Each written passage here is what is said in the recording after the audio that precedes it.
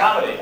But so the bottom line is that, but here's what's interesting. Democracy spread slowly, but guess what? 2003, how many people had a cell phone in Iraq? Zero. Today? 80%.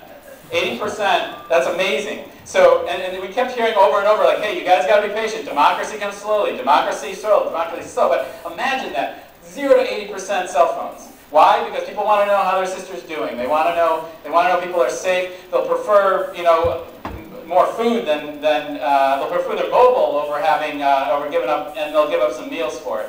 What was fascinating was that, but the mobile service sucked. It was crappy. It was gave out. The SMSs didn't go through. But yet they did have and they forget about 2G, 3G, 4G, 5G. Nor did they have any infrastructure in the ground that might support, you know, the broadband on mobile down the line. By the way, less than 5% of homes have internet access.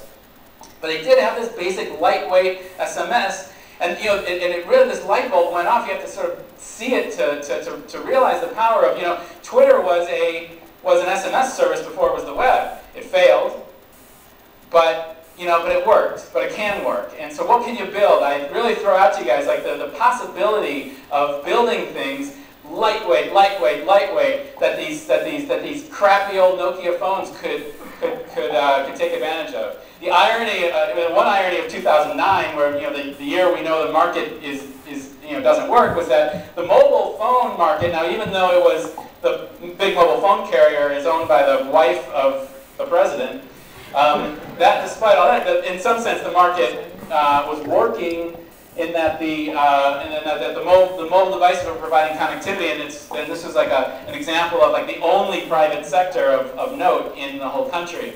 Now, I'll wrap up in a minute. A real bright spot, I don't mean for this to be a cliche, but it was true. A real bright spot was when we got away from all government official after government official and met with students. The students were fascinating. I'd love to say that they had an incredible like sort of social entrepreneurial zest to them. They did not. And that's because when you, again, like democracy going slowly, this country was like locked in Saddamville for so long that they don't even have like a cultural sense of their own agency and their own efficacy and their own ability to be a business entrepreneur, let alone a social entrepreneur, a community entrepreneur. But they did have that spark. And can you see there? You know, they didn't know, they didn't know much internet. There was a bit of Facebook usage. But these are the elite students, and the elite students, you know, they know YouTube, and YouTube makes them smile. You know, think of like what they're seeing that no one saw before, thanks to this internet. Now they all say it takes them half hour to load a video on YouTube, but it's there. And but you say to them, like, what do you want? What do you want to do? They all dream of a government job, because that's all there is, a government job, a government petroleum job. And when you, you would try to like instill in them, you would say, hey, who created YouTube? Who created Google? You tell them a student created Google, and they kind of have this like vague notion of that, but they don't really get it. And so I had to, really be aggressive like this. Maybe, hold on. Maybe, no, I want you to listen. I want five of you to come together and create your own company. And you don't have to go join the company. You don't join the state. You create your own company. It's good. It needs to continue, but I have to take a minute. So again, the point there was that it wasn't like they weren't even saying I want to work at Google. They were saying I want to work for the state. They don't just have a concept of private sector. Lastly, someone on my team at Meetup, they said, oh, you go there and you're some sort of cultural imperialist, bringing your YouTube stickers and your Meetup stickers and you're sort of like, bringing America into this culture. And and I hope this is inspiring for the work that you're doing, is that it's not, if you do it right, you're building platforms that people layer themselves on top of. it brings them forward. It is that vital plumbing for democracy. You know, Iraq 300 years ago pioneered postal before Benjamin Franklin. In the 20s, they pioneered phone systems. All their doctors sort of all fled, and like you know, the UK health system is you know, would be nothing without Iraqi expats. But you know, there's brains there, and they need that infrastructure. And the biggest, most important thing out of this was that how do they you know, not just have government to people or people to government, but enable the people to talk to each other, enable them to support each other, enable them to develop an economy and develop community, and that is an insurance policy against another dictator. It's an insurance policy against corruption, and that's the heart of what this internet stuff is. It's connecting people and serving those basic human needs.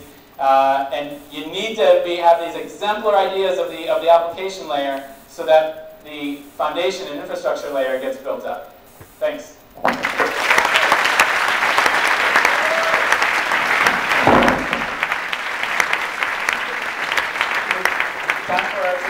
I'll take like 1 or 2 quick questions and then we'll all break. No, anything? No peeps. What's that? No female peeps.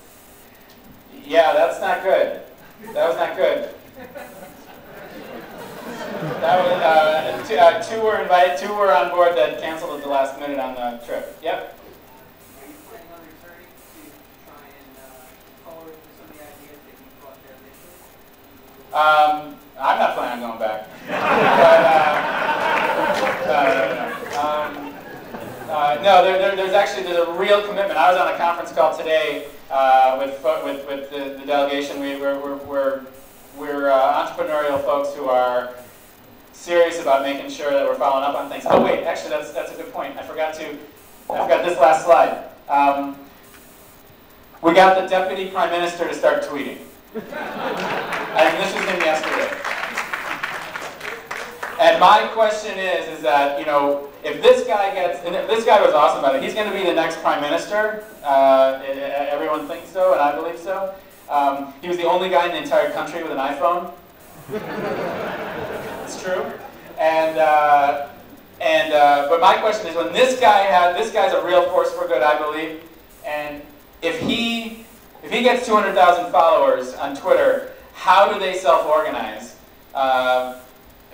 You know, in a country where you know, again, they're scraping by to get an SMS through.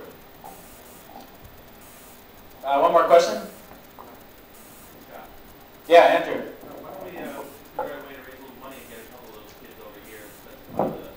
That's a great idea. You know, yeah. Did you guys hear? He says, how do we get you know, some of those kids over here? Well, there's actually one of the things we're following up on is trying to get some interns, and each of the companies. Meetup's going to try to get a couple interns from these kids. But you know what's fascinating is we told them there's going to be a return delegation of Iraqi leaders and hopefully sort of some real aggressive, like mid-level, you know, risk takers that will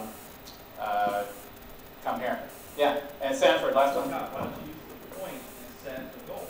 Like, let's say a goal of X to get Y people. It's like you're saying, and set the goal in a down figure. Set a goal of $100,000 collected. Once $100,000 are collected, we get 3 interns. Well, I'm not sure. I don't know what that money is for exactly. Maybe for the travel? Yeah. Well, yeah, maybe. I mean, I think the State Department is very supportive of that kind of thing. What's actually, I don't know if I'm supposed to talk about this, but there is an interesting sort of development of like, you know, like a seed competition of sorts. The thing is, what's crazy